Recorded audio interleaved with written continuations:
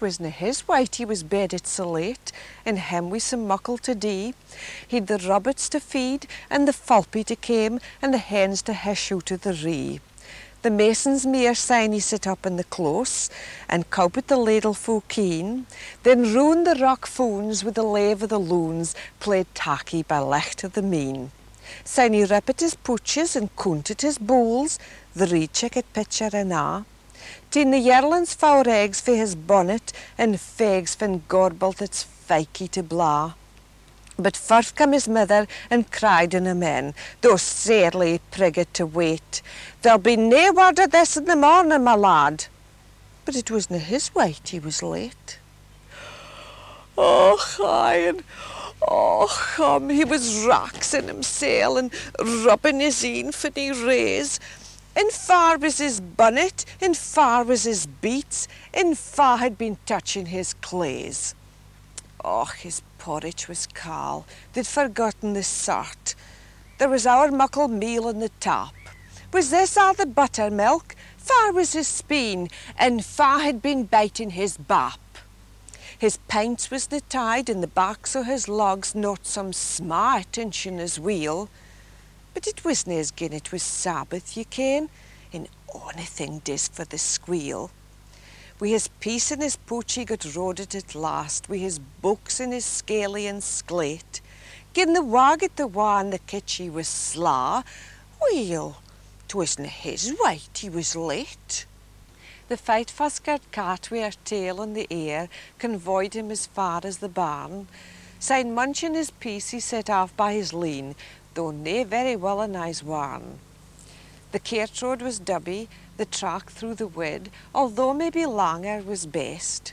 But when loping the dyke, a steen chackart flew out, and he hunted a fowl for her nest. Syne he clodded wi' yowies a squirrel he saw, teeting roon for the back o' a tree, and jinked the gamey out teeming his gardens, a ragey old billy was he. Ah, this was a hinner, up the moor side. He ran knew it, sick in a rate, that he fell o' the heather and barked his shins. But it wasna his wight he was late.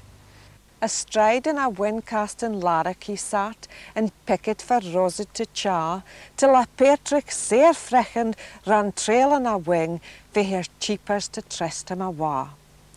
He cried in the drister when passing the mull, got a lunt to his pipe and a news, and his oxter pooch managed with shillings to fill, a treat to take him till his dues. Syne he waded the lade and crap under the brig to hear the gig's thunder a bean, and a rotten plumped in and gaed sweaming awa afore he could gather a steen. He hovered to Harry a foggy bee's bike, nae far frae the mole catcher's gate, and the squeal it was in or he'd counted his stangs, but it wasna his wight he was late. He tried in his tays to creep ben till his seat, but the snuffy old dominie saw, snaked there in his dask like a wyver that waits for a flea in his wob in the wa. He telled to his tummel, but fit was these, with the manny and sick and teen, and fit was a wop wi' a spiny or tag, to hands that were hard as a steen.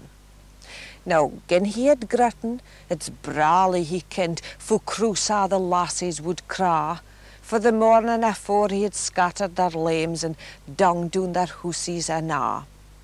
Wi' a gully to hooey, though soon he got ower, the why he'd been hunnelled by fate. It was course still anon to be walloped like thon, for it wasna his wight he was late.